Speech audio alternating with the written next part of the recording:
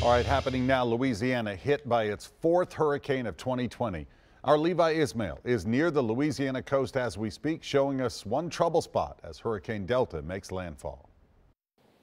You know, the rain has been coming in and out as we made our way into Iberia Parish, and you can see that rain is here to stay for right now. And so that wind is following suit. And right behind me over here, you can see that boat has been swaying back and forth. It's tied down, but the wind is pushing it back and forth, and who knows just how long that's going to hold.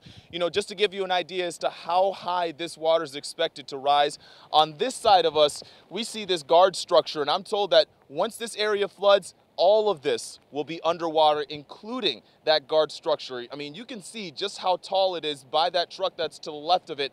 And so if this entire area floods, including that, this area will be in some trouble. You can hear that whistling sound. And so we can expect this wind to be an issue for people as they drive in.